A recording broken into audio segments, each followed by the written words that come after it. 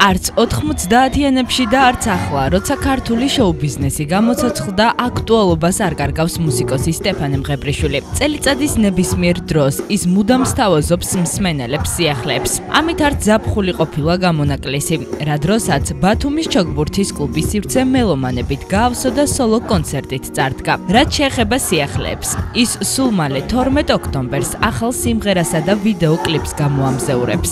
საკმაოდ ხმაურიანი შემოვარდნა იქნება. ასე ახასიათებს სიახლეს თავად სტეფანე მღებრიშვილი, თუმცა დეტალების გაცნობა პრემიერამდე არ შეუძლია.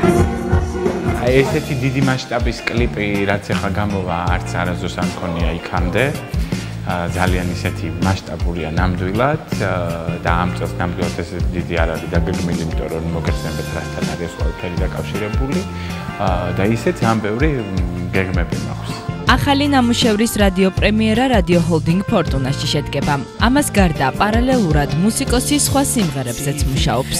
პარალელურად მუშაობს, ვფიქრობ, ვემზადები, სტუდიაში ვარ და რომელს დავადებთ ხელს რომ გამოუშვათ, მე იმის პროცესში ვარ, ასე ვთქვათ.